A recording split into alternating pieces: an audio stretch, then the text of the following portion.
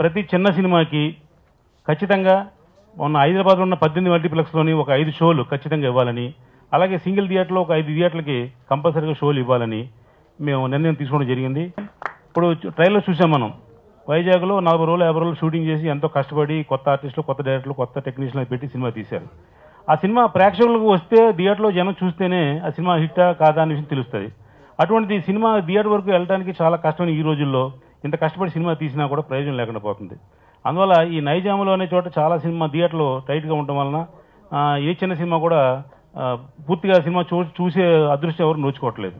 కాబట్టి దీనివల్ల ఒక ఛాంబర్ తరపు నుంచి ఒక అవేర్నెస్ కమిటీ పెట్టాం. కాబట్టి దాంట్లో ప్రతి చిన్న సినిమా కూడా ఖచ్చితంగా థియేటర్లు ఇవ్వాలని ఒక ప్రతిపాదన పెట్టాం.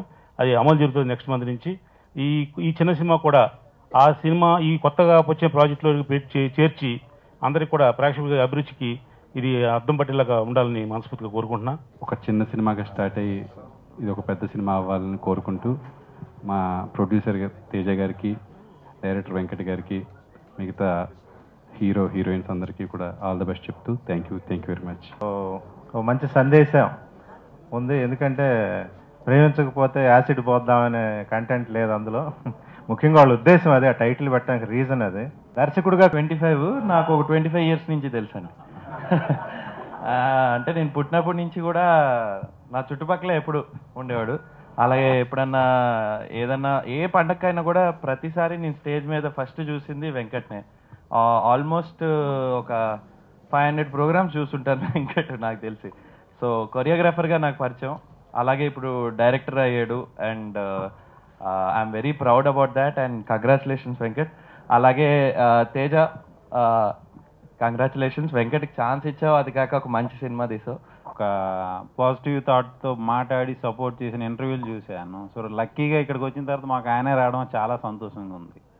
దట్ తర్వాత నిఖిల్ గారు ఉన్నారు, ఆయన ఆల్మోస్ట్ చాలా బిజీగా ఉన్నా ఒక చిన్న సినిమా ఇట్లా మేము వైజాగ్లో అంటే వస్తానన్నారు. వైజాగ్లో కాదని హైదరాబాద్ నేను వస్తాను అంటే హీరో అని పక్కన పెడితే ఆయన ఎవరికైనా నేను సపోర్ట్ చేస్తానని చెప్పి, మీకు ప్రమోషన్ పరంగా నేను ఎక్కడికి వచ్చానా మీకు సపోర్ట్ చేసే బాధ్యత నాది, మీరు ఎక్కడైనా ప్లాన్ చేయండి, నేను సినిమా షూటింగ్ షెడ్యూల్ ఉన్నా సరే ఆ టైంలో డైరెక్ట్గా ఇప్పుడు ఆయన షూటింగ్ నుంచి వచ్చేసారు, మేకప్ అంతా అలానే ఉంది. సో అది లైక్ హ్యాండ్స్ కానీ అవన్నీ అట్లా కలర్స్ అలానే ఉన్నాయి.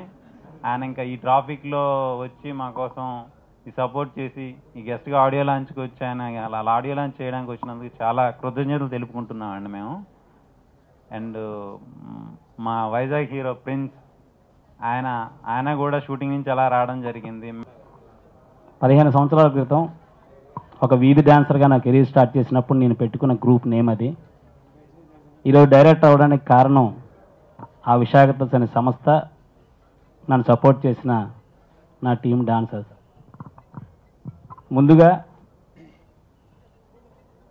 నేను అసిస్టెంట్ డైరెక్టర్గా చేయకపోయినా, నాకు ఎటువంటి అనుభవం లేకపోయినా నన్ను నమ్మి సినిమా తీయడానికి ముందుకు వచ్చిన మా అన్నయ్య తేజ గారికి థ్యాంక్ యూ అన్నయ్య, థ్యాంక్ యూ వెరీ మచ్. అలాగే 1 సంవత్సరం క్రితం సినిమా ప్రారంభించడానికి ముందు రిథమ్ స్టూడియో అధినేత అయినటువంటి కొల్లు రామకృష్ణ గారిని కలిసి, సార్ నేను సినిమా తీయాలనుకుంటున్నాను, నాకు పెద్దగా పరిచయాలు లేవు అని చెప్పడం జరిగింది. కొత్త వారికి, క్రియేటివిటీ ఉన్నవారికి మా సినిమా ఇండస్ట్రీ ఎప్పుడు స్వాగతం పలుకుతుందమ్మా, నీకు అన్ని విధాలా నేను సహకరిస్తాను, నువ్వు నా ఆశీస్సులు ఎప్పుడు ఉంటాయని చెప్పడం జరిగింది. Thank you sir, thank you very much. నేటి యువత 10th క్లాస్ కానీ ఇంటర్మీడియట్ కానీ కంప్లీట్ చేసిన టైంలో ఏమాత్రం వీలున్న ప్రేమిద్దాం అనే థాట్లో ఉంటారు. అలా కాదు, వారి గోల్ రీచ్ అయ్యి తల్లిదండ్రుల ఆశయాలు నెరవేర్చి అప్పుడు వీలైతే ప్రేమిద్దాం అనేది మా సినిమా కాన్సెప్ట్ అండి. అదే మూవీ కాన్సెప్ట్ అదే. Thank you. సినిమా చిన్న సినిమా పెద్ద సినిమా అంటూ ఏమి ఉండదండి.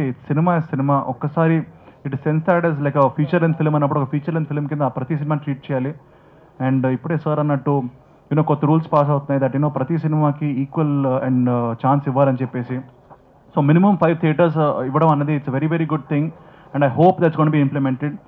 ఎందుకంటే సినిమాలు చూస్తే కానీ మనం చెప్పలేమండి సినిమా హిట్ ఆఫ్ అట్టా అని చెప్పేసి, బికాస్ దట్స్ ఎవ్రీబడి అంటారు. కొన్ని సినిమాలు వస్తాయి, అవి దానికి ఆడియన్స్ వెళ్ళే ముందే సినిమా నుంచి తీసేస్తారు, థియేటర్స్ నుంచి తీసేస్తారు, which is very very bad. So every సినిమాకి ఒక ఈక్వల్ ఆపర్చునిటీ ఇవ్వాలి and it should be a fair, వాళ్ళకి జస్టిస్ చేయాలి అన్నది ఇట్స్ అ పాయింట్. అలాగే నేను ఈ ఆడియోకి రావడానికి కారణం ఇస్ అ ప్రొడ్యూసర్ తేజ గారు అండి. I really have come for him. ఎందుకంటే I believe that, congratulations, because నాకు తెలుసు అండి సినిమా స్టార్ట్ అయ్యేది ఒక డైరెక్టర్ ఐడియాతో స్టార్ట్ అవుద్ది. బట్ ఆ డైరెక్టర్ ఐడియాని స్క్రీన్ మీద చూపించడానికి ప్రొడ్యూసర్ బక్స్ కావాలని, ప్రొడ్యూసర్ క్యాష్ కావాలి, అండ్ ఆయన ట్రస్ట్ కావాలి. And the responsibility of the director is to make sure he gives a good film. ఎందుకంటే ఒక ప్రొడక్షన్ హౌస్ అనేది ఒక ట్రీ లాంటిదండి. ఆ ట్రీ చాలా హెల్తీగా if it becomes big, lot of people can be under it. నాకు తెలిసి డైరెక్టర్స్, యాక్టర్స్ చాలామంది ఫ్లరిష్ అవుతారు. సో ఆ ప్రొడక్షన్ హౌస్ అనేది, ఒక ప్రొడ్యూసర్ అనేది చాలా చాలా ఇంపార్టెంట్ మన ఇండస్ట్రీకి. ఇప్పుడు రైట్ నౌ చాలా మంది ప్రొడ్యూసర్ని మనం పట్టించుకోవట్లేదు. సినిమా హిట్ అవుతే హీరోకి కానీ డైరెక్టర్ కానీ క్రెడిట్ వెళ్తుంది. Even a producer should be appreciated. నేను ఇక్కడ I come for that and really hope Visakha film factory becomes very very successful in the future and make a lot of good films.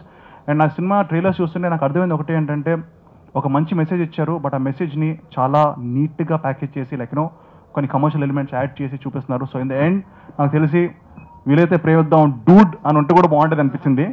But ఆ cinema direct copy ఉంటుంది. But I hope ఈ cinema కూడా మీరు వీలైతే కాదు తప్పకుండా సినిమాకి వెళ్ళండి. Thank you so much.